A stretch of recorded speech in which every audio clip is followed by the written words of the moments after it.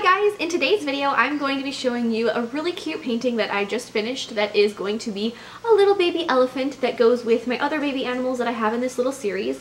So there's going to be a baby giraffe and a baby zebra that are in the description box below, and there will be 2 more of these paintings coming up, so there's 5 in total, and as they are uploaded I will post the links to them in the description box below, so check back for those if you're watching this a little bit later on.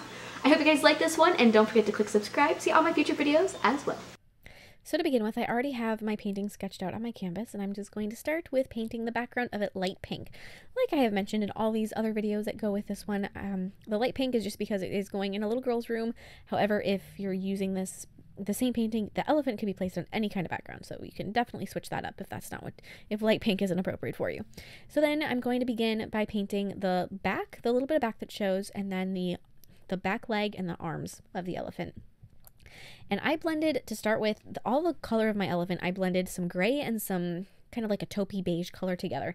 The reason I didn't mix these off the canvas and then paint that color on that I liked for my elephant is because I wanted gradations of the color. I wanted some of it to be some of it to be more beige and some of it to be more gray. So if you mix it kind of as you go on the canvas, you get these wonderful gradations that look very, very natural. So that's what I did. And I know that a lot of people say you never want to mix paint on a canvas. I don't believe that. I believe that it's situational. Sometimes you do and sometimes you don't. This is a case where I like to. Then using a dark gray or like a charcoal color, I'm going to be painting all the little wrinkles on my baby elephant. Now, a lot of times you think of wrinkles on an older animal, older people, older animal, they get kind of more wrinkly.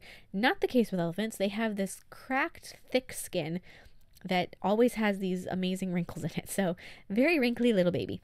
Then after you have all those wrinkles in place, go through and highlight some of the non-wrinkled areas, so the area between the wrinkles, with little dabs of a lighter gray paint. So really light gray.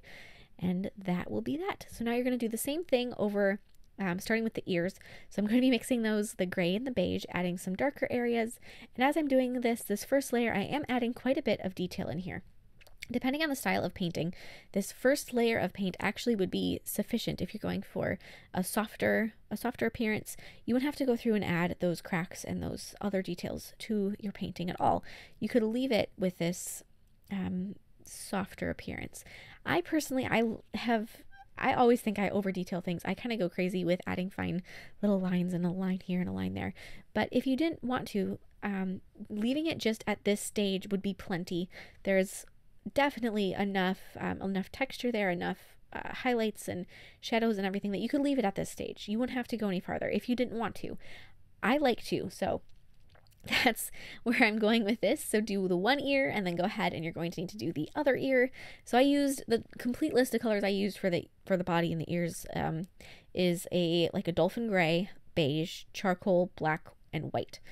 Just kind of go through, and I just did like a section at a time. I am using acrylic paint, which dries very, very quickly. So I had about 20 minutes or less per ear that I actually had on this stage. And if you try to do the whole thing, as far as the dry time goes, you're going to drive yourself crazy. So do little sections at a time and blend them together.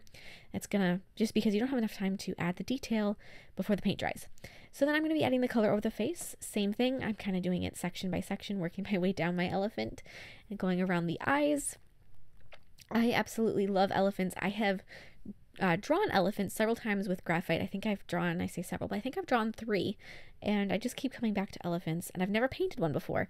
So a lot of the ideas and the techniques I use for drawing an elephant, I tried to paint doing the same thing, and it doesn't exactly work that way, but I think it gave me a very good base on how to go with an elephant, whereas I don't know, for some reason, just a little bit of a different weird mental thing with me. It's like, well, you always, you add your lines and sharpen, you can kind of blend them out when you use graphite or charcoal.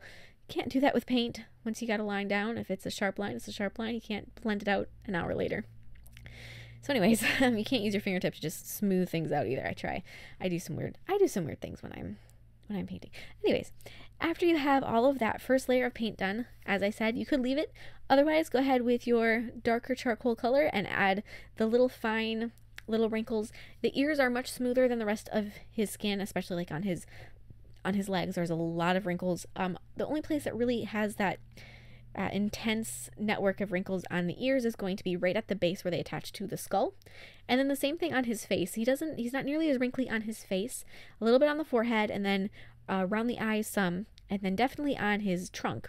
but not as much in like between the eyes and the forehead is so much. So then go through and just keep adding details until you are satisfied with it. You can take that as far or as little as you like, and then take some light gray again and add some of those highlights on there, especially on the wrinkles on his nose or his trunk and around the eyes. Definitely add those lighter colors. You want him to look really, really bright and happy. You don't want it to be too dark. And then add the details of his eyes. So elephants have a very coppery tone iris, so make sure that you incorporate that.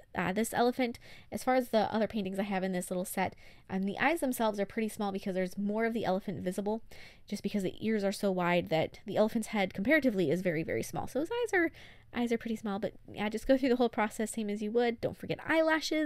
Once you have all of those details done, you are all set.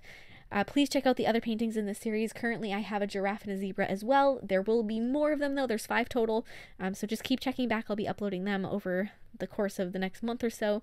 I hope you like it. Check out my Facebook and Instagram for more of my art, and I will see you in my next video. Bye!